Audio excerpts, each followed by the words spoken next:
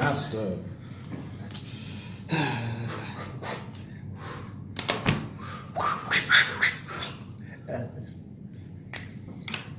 Go, go, go, go, jump around and spin. And jump back, do it again. Ninja, Go. ninja, Go. Come on, come on, come on, till we get away. Very good. You started that off with your wonderful rendition of Joseph and his amazing technical dream. So I feel as though I needed to raise the bar somewhat. Coming soon, the musical episode. Like,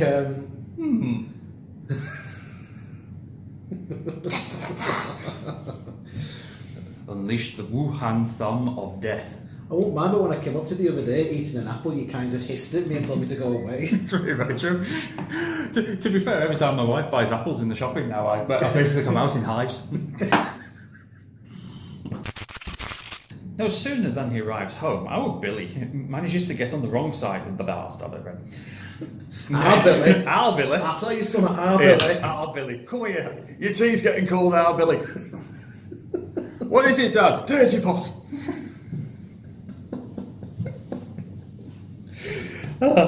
Right. This is a typical ending of a lot of Asian films from the 70s and 80s. The original director of this movie had obviously seen Fist of Fury, where Bruce Lee's character Chen dies at the end of the film. Now with Fist of Fury, that ending suited the film, as Chen made a noble sacrifice to protect his friends and the legacy of his old master's martial arts school. But when you have a film where the hero gets gunned down at the end, just because, it really does end the film on a dampener. And it actually makes me, as the viewer, think, well, you know what?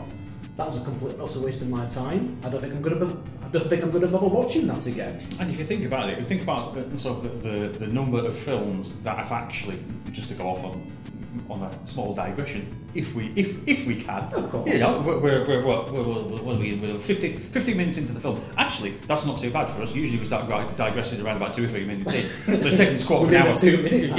Yeah. Now we're getting into the quarter of an hour mark. If you think about movies from the 80s, that could have been much different if they had stuck to the original idea, like the main character dying at the end of it. Rambo First Blood. In the book, Rambo kills himself. And that would have ended the film on a real and down. that would have ended the film on a real down note. But then again, you know, we wouldn't have had Rambo 2, we would have had Rambo 3, and sort of the fourth one. Kevin Smith's Clerks. The original ending for Kevin Smith's Clerks was Dante being killed in a botched robbery. Yes. Because Kevin Smith at the time felt that, oh, hang on a minute, it's an indie film, somebody has to die in an independent film, and Dante was going to sort of die really sort of pointlessly and senselessly. We wouldn't have had Clerks 2. And you know, the thing is, he wasn't even supposed to be there today. No, he wasn't. Clerks 2 is really good. But could at the ending have involved... Oh, sorry, this is your bit still, isn't it? It might be. Could the ending have involved Billy killing the big boss and either giving himself up to the cops without getting killed, or have Billy secretly leave town before the police come looking for him? This could have easily been edited to change the ending to a more upbeat one, and it would have certainly made for a better ending than this. Right, ninjas.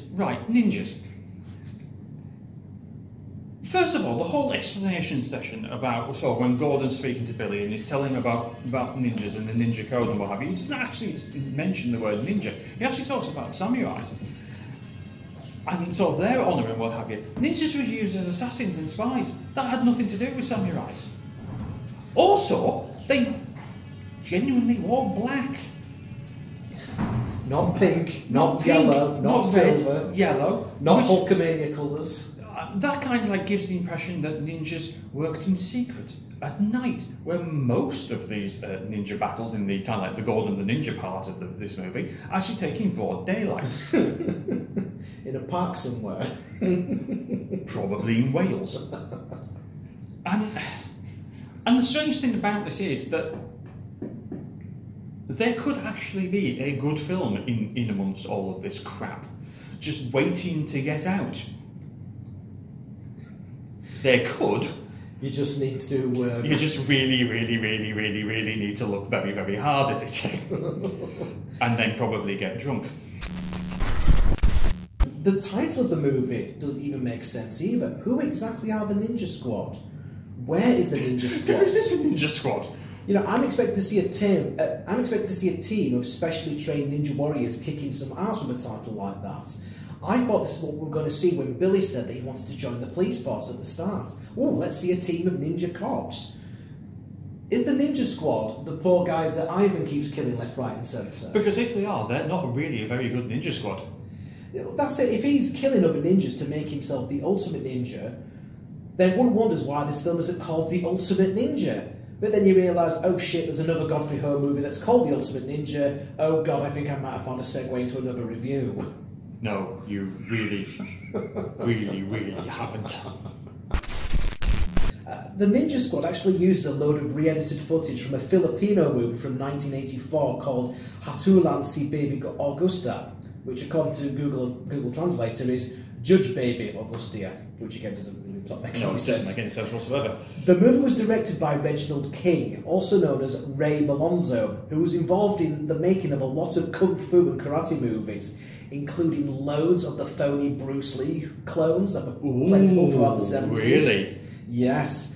So we might end up coming across more of his films later. Greatest cinematic crimes ever perpetrated. Bruceploitation. Now there's a future episode. No, that actually definitely is. Not just to basically laugh at, but also to basically say this is a terrible thing and should never have happened. How dare you? How fucking dare you? And anybody that was ever involved in Bruceploitation should actually hang their heads in shame. Well, funnily enough, he did actually go on to have quite a successful career after this. Not as a film director, but as a politician. And he actually had 3 consecutive terms as the mayor of Caloocan City, one of the most popular cities in the Philippines. One of the most prosperous ones as well. So, you know, if it gets you the work. Good on you, mate. Because after watching this film twice, I might add, I watched this twice. You made me think I needed to watch this film twice. Well, I need a drink. There's 2 films in it, so technically, yeah. However, we'll come to the bit at the pub at the end. It'll just be you, like, just drinking pure vodka and telling me to fuck off. Oh, bless! It was a bit of fun. It was a bit of fun while it lasted. The Ninja Squad's about an hour and a half. There's many other examples of his oeuvre, shall we say? But yeah, it's not somewhere that I want to go back to be honest with you. I don't think I've ever been that disappointed by a martial arts film since the time that my dad brought home a video copy of 10 Magnificent Killers. Yes, I'm familiar with that one, yes. And came back, right, can I just say something, right? This is a film that my dad had absolutely no idea what it was about. Saw it in the video shop, brought it back, put it in. Me, my dad and my brother were watching this. I mean, this is before, early teens maybe, something like that. Just went on Saturday when my mum was out, because there is no way on God's great green earth that my mum would have sat down and watched 10 Magnificent Killers. But anyways, as the credits were going on and introducing all the actors, etc., here's my dad rocking up and basically saying, "Oh, it's such and such, he's really good, he's got lightning feet, that lad." as if he knows. And then the film ended, and I just turned to me, I think I can remember turning to Dad and said, "Dad, have you ever seen that film before?" And he just went, "No." "Dad, it was shit." And he went, "I know." I think the kung fu and like the ninja movie genre is very much one for the dads. Yeah. It's one of the ones where your dad or your father-in-law, in my case, or your granddad, I say it. I say my father-in-law, it was him that lent me the double DVD set that had Ninja Terminator and Ninja Dragon on. Lucky titles. Ninja Terminator, Ninja Dragon. I am the Ninja Terminator. The Ninja Squad. I mean, I think as I said in the main review, fair play to him. Yeah. He had an idea, he got them made. And he obviously made a fair bit of money, so, broke even. He made well over 100 within the space of a decade. Yeah. Most of them with Richard Harrison, yeah. Most of them with the word ninja in the title.